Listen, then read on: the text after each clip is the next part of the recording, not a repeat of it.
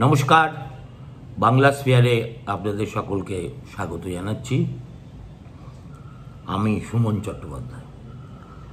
আকাশে মেঘের ঘনঘটা, আর তারই তলায় এই মর্তভূমিতে ভারতীয় ভূখণ্ডে খবরের ঘনঘটা। আপনারা নিশ্চয়ই যারা খবর ফলো করেন তারা দেখেছেন যে পৃথিবীর দুটি খুব নামী কাগজ, বিলেতের গার্ডিয়ান এবং দ্য ফাইন্যান্সিয়াল টাইমস, এরা আজকে তদন্তমূলক দুটি প্রতিবেদন ছেপেছে, যার প্রতিপাদ্য হচ্ছে যে আদানি গ্রুপ নাকি তাদের নিজেদের শেয়ারেই নিজেরা টাকা বিনিয়োগ করেছে এবং সেটা এসেছে থ্রু একেবারে খুব ঘোরেল পথে, বিবিধ দেশ হয়ে একেবারে একটা এত জটিল সেই গল্প, আমি তার মধ্যে যাচ্ছি না।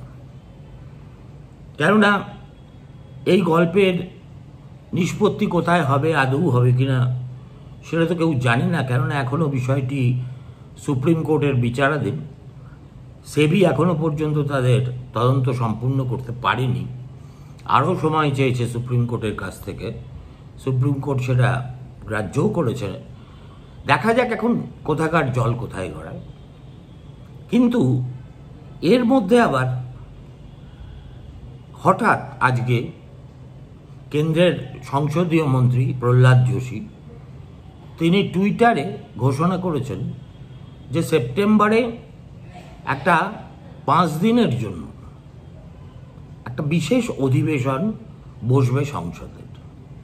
আর তারপর থেকেই শুরু হয়ে গেছে, দিল্লি শহর তো এমনিতেই গুজবের কারখানা, যে তাহলে কি ব্যাপার, হঠাৎ করে 5 দিনের জন্য সংসদ রাখার কি এমন প্রয়োজন হলো কেন্দ্রীয় সরকারের?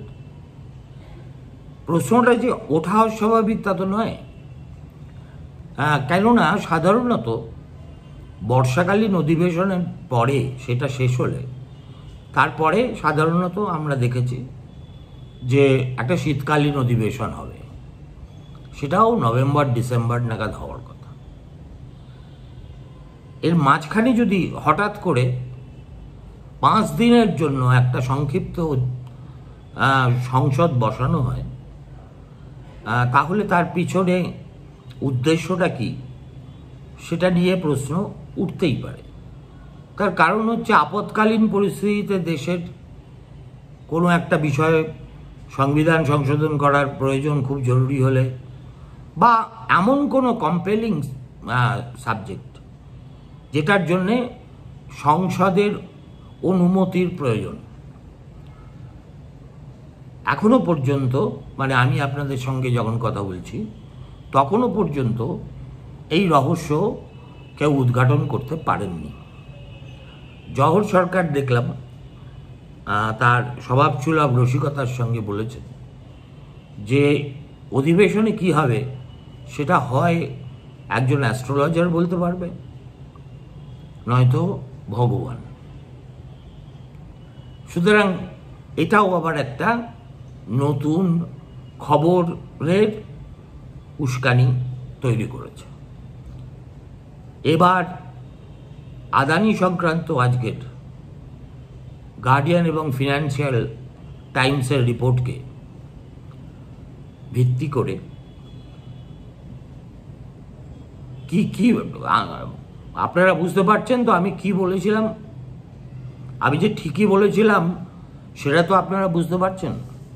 এইরকম একটা ভাব নিয়ে রাহুল গান্ধী মুম্বাই পৌঁছে আজকে বিকেল 5টার সময় একটা সাংবাদিক বৈঠক করলেন।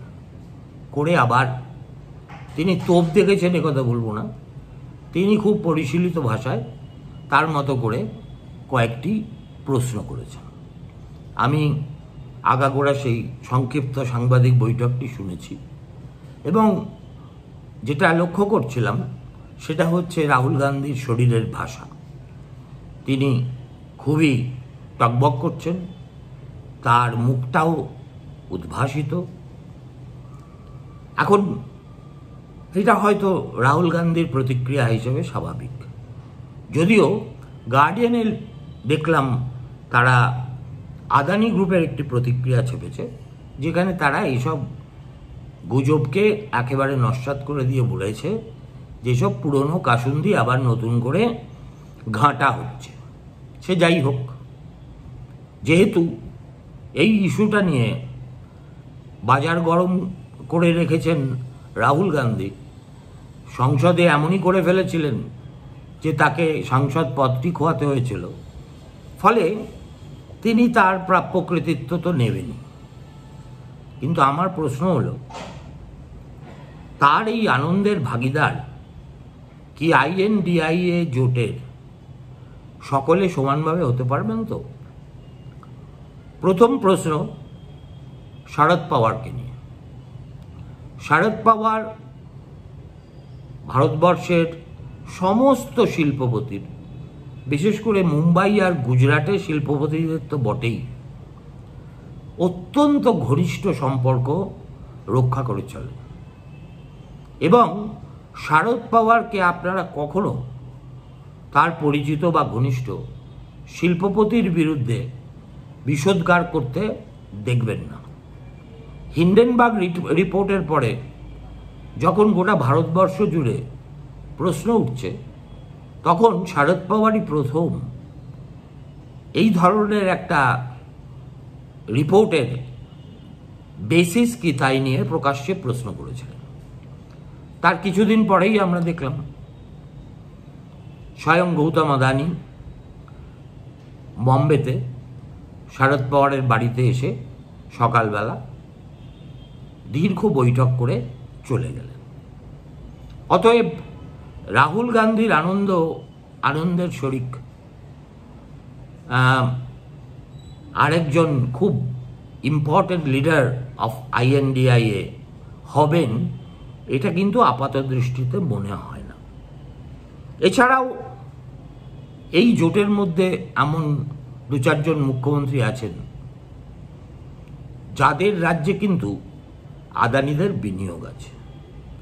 এমনকি পশ্চিমবঙ্গেও আদানিরা বিনিয়োগ করতে চান, তারা একটি সমুদ্র বন্দর তৈরি করতে চান। এ ব্যাপারে প্রাথমিক কথাবার্তাও হয়ে গেছে। গৌতম আদানি স্বয়ং এখানে এসেছিলেন, মুখ্যমন্ত্রীর সঙ্গে দেখা করছেন, এবং সেই প্রজেক্ট যে বাতিল হয়ে গেছে এমন কোনো খবর কিন্তু এখনো পর্যন্ত আমরা পাইনি। অতএব রাহুলের আনন্দে দিদিমণির কতটা আনন্দ হবে সেটা একটা $1 মিলিয়ন কোয়েশ্চেন। কিন্তু সমস্যাটা শুধুই সেখানে নয়, এটা তো একটা পলিটিক্সে পশ্চারিংয়ের ব্যাপার, তুলনায় খুব গৌণ ব্যাপার।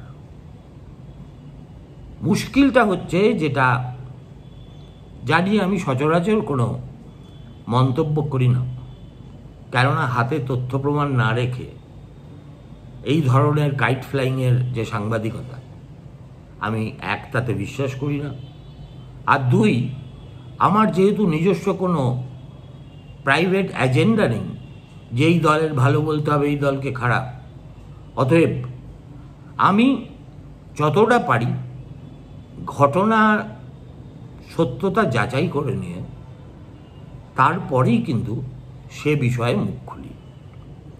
এখন আমারকে যদি জিজ্ঞেস করেন তাহলে আমি বলবো, এই প্রথম ব্যাপারটা গোলমেলে ঠেকছে। অর্থাৎ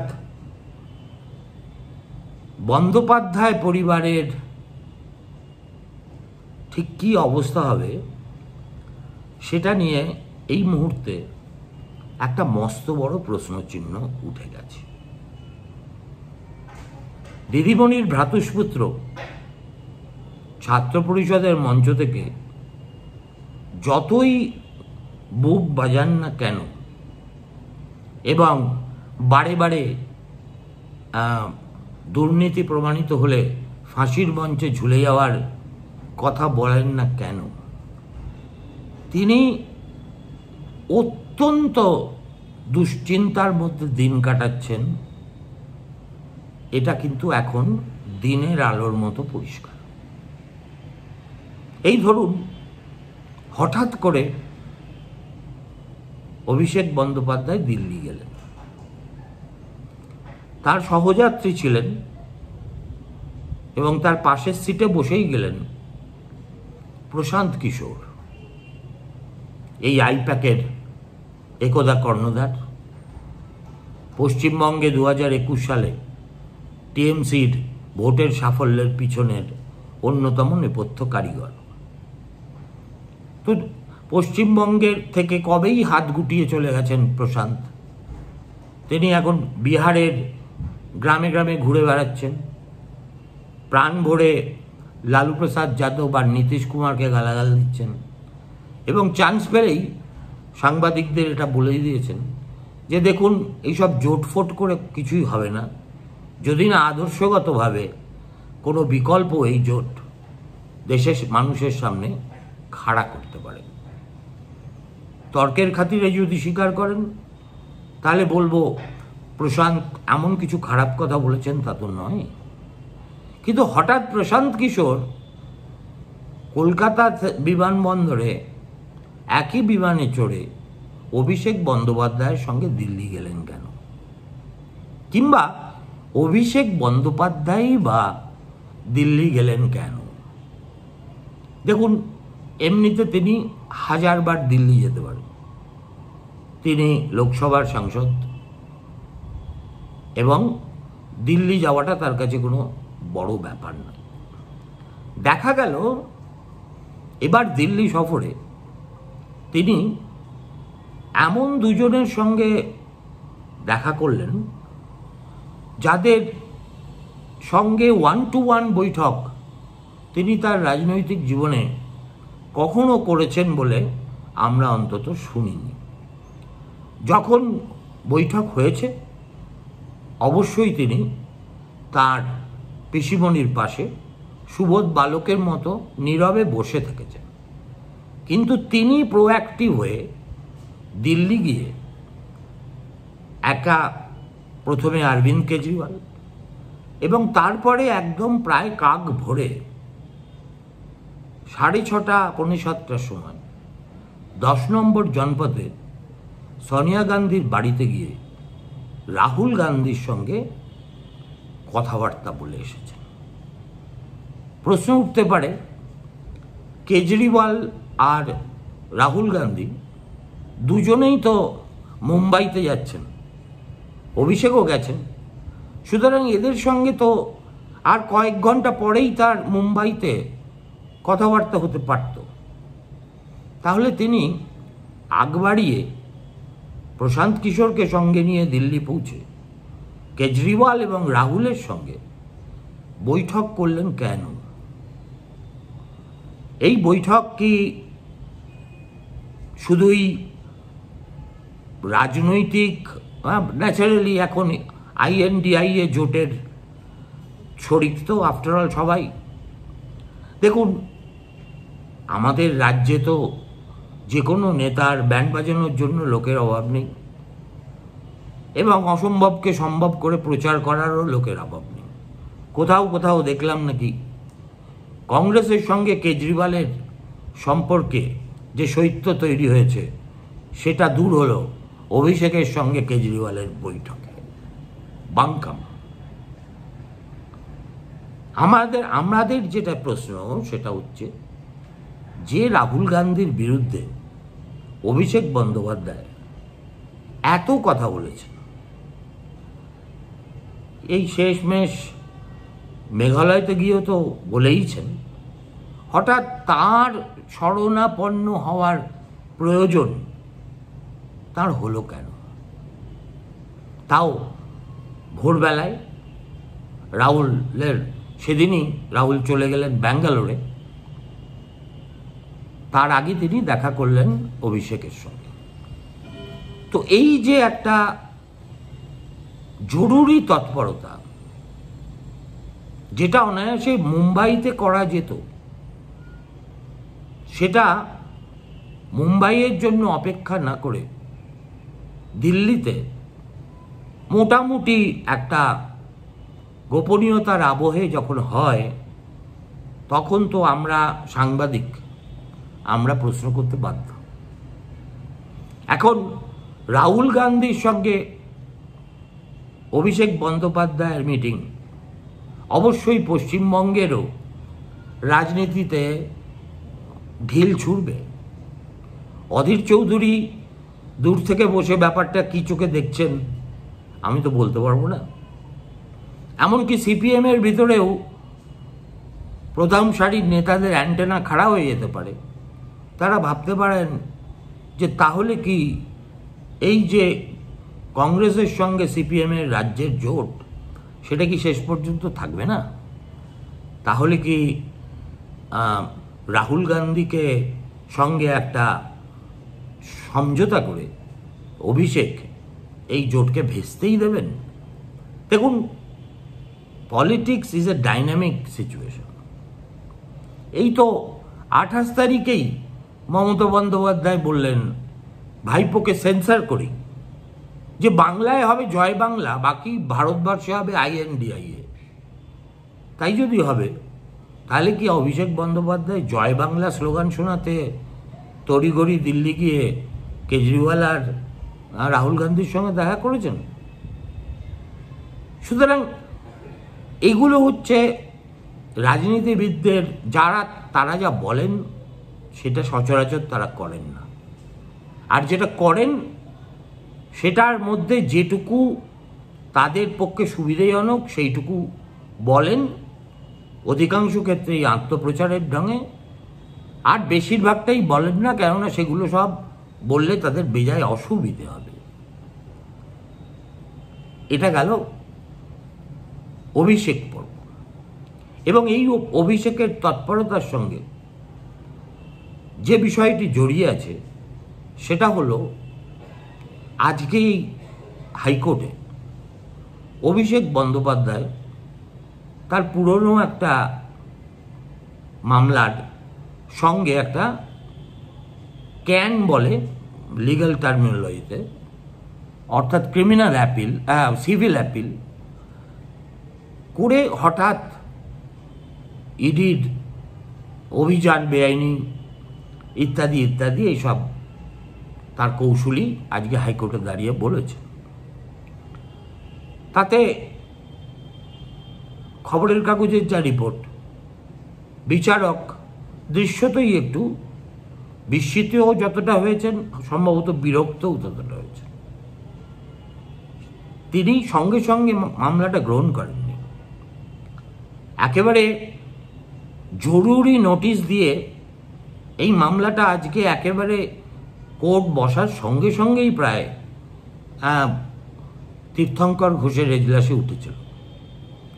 কিন্তু বিচারপতি জানতে চেয়েছেন যে ভাই আপনারা বলুন তো, একটা জিনিস নিয়ে তো এই সবে শুনানি শেষ হলো, আমি অর্ডার রিজার্ভ করে রেখেছি, 5 তারিখে সেই অর্ডার দেব, তার সঙ্গে এই আবেদনের সম্পর্ক কি?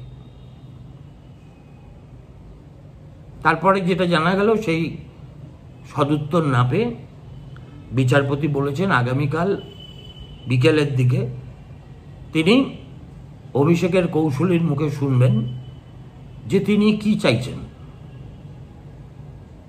তারপর যা সিদ্ধান্ত নেবেন। নতুন করে এই মামলা গৃহীত হবে কি হবে না সে ব্যাপারে তার সিদ্ধান্ত জানাবেন। আমার প্রশ্ন হচ্ছে,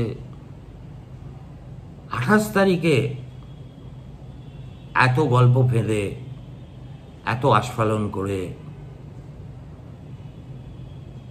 ঠিক 48 ঘন্টার মধ্যে দিল্লি যাওয়া, তার 24 ঘন্টার মধ্যে আবার হাইকোর্টের শরণাপন্ন হওয়া,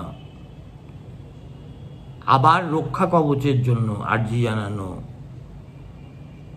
এটা কি কোনো স্বাভাবিক আচরণের মধ্যে পড়ে?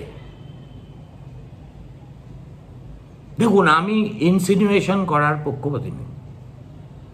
My job is two dissect to the extent possible whatever happens. আমি পরপর যে ঘটনাগুলো বলছি, এই ধরনের ঘটনা যেহেতু অতীতে কখনো ঘটেনি, সেই জন্যে এই ঘটনাগুলো থেকে একজন মানুষের মনস্তত্ত্বের যে হাল হকিকতের সুলুক সন্ধান করা যায়, আমি সেইটুকুই করছি। এটা একজন অস্থির, অনিশ্চিত, দুশ্চিন্তাগ্রস্ত, প্রগাঢ় দুশ্চিন্তাগ্রস্ত মানুষের প্রতিক্রিয়া হতে পারে। তিনি তার মতো করে INDIA জোটে কে তার কজে কনসলিডেট করার চেষ্টা করছেন, যাতে ভালো মন্দ কিছু হয়ে গেলে একজোট হয়ে তারা তার প্রতিবাদে আন্দোলন শুরু করতে পারে, আবার নাও হতে পারে। এমন নয় যে রাহুল গান্ধী তৃণমূল কংগ্রেসকে বিশ্বাস করেন বা তাদের নেতাদের খুব পছন্দ করেন, কিন্তু তবু আজকে তো সবাইকে তো সাপের ছুঁচো গিলতে হচ্ছে। যার পাশে বসতে মন চায় না, তাকেই পাশে বসিয়ে মিটিং করতে হচ্ছে। ফলে এখন ইকুয়েশনসগুলো একটু একটু করে অনেকটাই বদলে গেছে। সে তো হলো, কিন্তু যেটা রহস্যাবৃত রয়ে গেল সেটা আমাদের রাজ্যের এয়ার অ্যাপারেন্টের এমনতর অস্থির আচরণ। তাহলে কি রাহুল গান্ধীর হাসি যখন চওড়া হচ্ছে, তখন কি আরেকজন যুবা হৃৎপিণ্ড স্বাভাবিকের চাইতে অতিরিক্ত মাত্রায় ধকপক করছে? অচিরেই আমরা এই রহস্যের জটও খোলসা করতে পারব। আজ এই পর্যন্তই। ভালো থাকবেন। নমস্কার।